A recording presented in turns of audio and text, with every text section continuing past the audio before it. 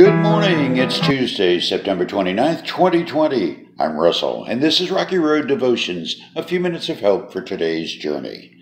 Our devotion today is entitled, What's a 19th Century Man Doing with a Smartphone?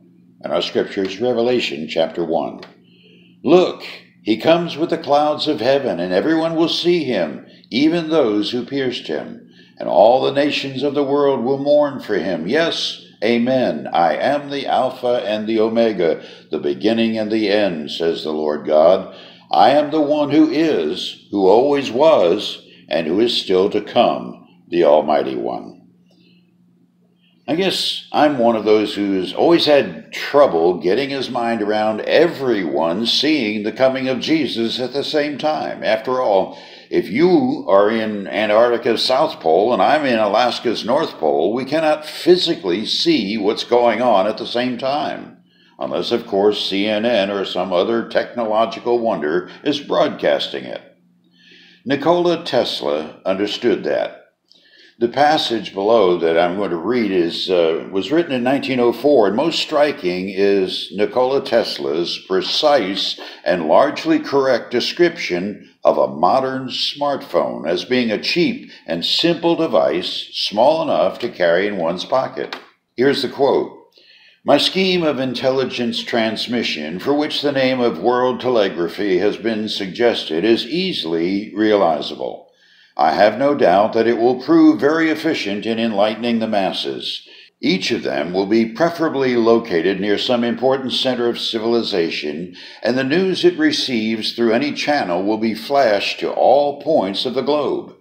A cheap and simple device which may be carried in one's pocket may then be set up somewhere on sea or land, and it will record the world's news or such special messages as may be intended for it. Thus, the entire earth will be converted into a huge brain, as it were, capable of response in every one of its parts. Since a single plant of but 100 horsepower can operate hundreds of millions of instruments, the system will have a virtually infinite working capacity, and it must needs immensely facilitate and cheapen the transmission of intelligence. End of quote. Have you ever suspected something might be true or false, but you couldn't get your mind around it sufficiently to say a definite yes or no, declaring your belief or disbelief? That's exactly what many people experience about the second coming, the moment that Jesus will return to the earth with all his saints to judge and rule what's already his kingdom, and every living creature will see it in real time.